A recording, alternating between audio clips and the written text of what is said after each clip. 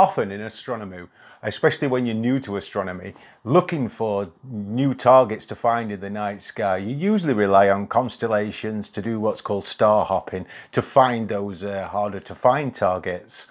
And it's not very often that the constellations look anything like what they're meant to resemble, making that a little bit more harder to find these sometimes elusive targets. Well, in today's video, both the constellation that helps us to find the target and the target itself actually resemble to a certain degree what they're actually supposed to look like.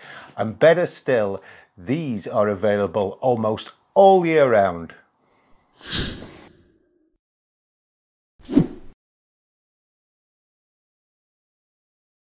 Hello, welcome to my channel, Small Optics. My name is Jason. First off, guys, apologies for being sat down. I'm not being lazy or anything like that. I do have a bad back from time to time, and today it's pretty bad. I don't know whether I've pulled a muscle or trapped a nerve or sciatica starting or what it is, but it's very uncomfortable to stand up at the minute. But anyway, so that's why I'm sat down. So yeah, the cart. Getting my words tangled up. I haven't even started the video. At least I haven't got anything in my hands to drop today. Yeah, the Coathanger cluster. Now this is one of those fun little clusters, and it's one of those things that I had no idea was even existed for a good 3 to 4 years into the hobby, and I just overheard or saw it somewhere, and I went, "What? There's a little cluster that looks like a Coathanger. I must find immediately." And it's one of those targets as well that's really easy to find, and you say to yourself, how have I missed this before, you know? So without further ado, let me show you how to find it first. And like I say, you have no trouble finding this one at all. Right, first off, you need to find Aquila the Eagle. Now, go to Aquila's dominant star, which is Altair. Okay, now from Altair, what you want to do is just go straight up. All right, and what you can do is you will see our next little finder constellation, which is going to be Sagitta. Now, Sagitta or Sagitta, however you want to pronounce it, does actually resemble something of what it's supposed to look like, which is an arrow. If we just put the we'll put the label back on. Sorry, the drawings, and you can see that it does sort of resemble an arrow. Okay, now it's these 1, 2, 3, 4, 5 stars that we're looking that will make up Sagitta. Okay, now if you keep going from this top star here, I'll just zoom in a bit, make it easier. This top star, which is called Sham, okay, the top of the flight, if you like, and I'll just zoom out a little bit there. We go up a little bit more. You're going to come to this other faintish star here, which is a very complicated constellation, as you can see, of Vulpecula, which is just 2 stars. How they get a fox from that, I'll never know. Still baffles me that. Okay, if we just zoom out a little bit more. Okay, so we've got our top flight star, Sham, and this star here, Alpha Vulpeculi. Okay, now this distance here between these 2 stars, if we go roughly about midway, okay, and now we just need to move slightly to the right, and as you can see, if I zoom in here, this right here is the Coathanger. Now, it doesn't look very exciting on Stellarium, admittedly, but trust me, I mean, I've turned the magnitude down a little bit of the stars in the settings just so it'll stand out a little bit more.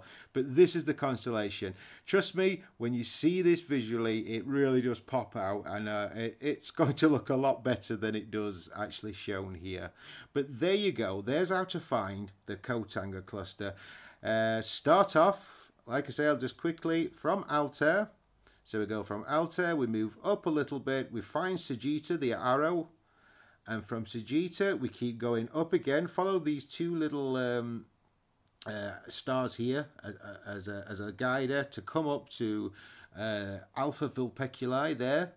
Okay, midway in between of those two stars and slightly to the right is the Kotanga cluster. When you're looking for the Kotanga cluster, make sure that you're using a low-powered eyepiece. And even better than actually using a telescope is to look for it with a pair of binoculars. This is where you're going to get the best views actually, because you're going to get the entire cluster in a pair of binoculars, where telescopes have a lot narrower field of view. And it's not a particularly big cluster, but it's not a small cluster either, and binoculars are definitely going to give you the best view. So if you've got a pair of these lying around, grab these to find the Kotanga. Now while you're there, there's another little interesting target to have a look. Now we've already had a look at Sagitta or Sagitta or however you want to pronounce it. Now bang in the center of Sagitta there is a Messier target, M71. Now, this is going to be a little bit of a challenge for you, I'll be honest. And it's a good test for your eye vision, your light pollution conditions, your optics on your telescope, if you like. Because if you can actually get a glimpse of this one, you're doing well. I mean, Messier saw it all back in 17 whatever, but you've got to remember, and with inferior telescopes, I can guarantee you to what you'll be probably using. But the difference is back in Messier's day is there was very little or no light pollution at all. I mean, the skies must have looked absolutely fantastic back in his day. So it is a very faint one, this one, but it's a globular cluster that's bang in the center, if you like, of Sagitta. So go and give this one a go. Well, like I say, it'll be a proper test. While looking for M71, you're better off actually using the averted eye technique, which I've talked about before in other videos. Now, that's just simply the corner of the eye, okay? Like if you looked straight at me and then held your hand up here, you can still see your hand, but yet you can still see me, if you get what I mean. That's what I mean by using your averted vision. What this does is it activates what's called the rods in our eyes, which are responsible for low light, and they'll really bring out, if you do get a glimpse of it, the more fainter little stars in the cluster. Like I say, it is going to be a challenge, but it's worth having a look while you're in that area. Well, there you go for another video. Thank you so much for watching. Let me know if you like this type of content. Do you like me doing more? Do you want me to see more videos of finding things in the night sky? Because I have got a few more planned, because there's loads of things up there, you know what I mean? There's a never-ending amount of videos of things to see in the night sky. Well, if you've enjoyed this video, guys, don't forget to hit that thumbs up button, because that's the one that counts. That's the one that notifies YouTube's algorithm to notify my channel on other people's channel, so we can spread the amazing word of astronomy to everybody. Well, in the meantime, guys, go and find yourself a Kotanga in the sky, and I will see you on the next one. Bye for now.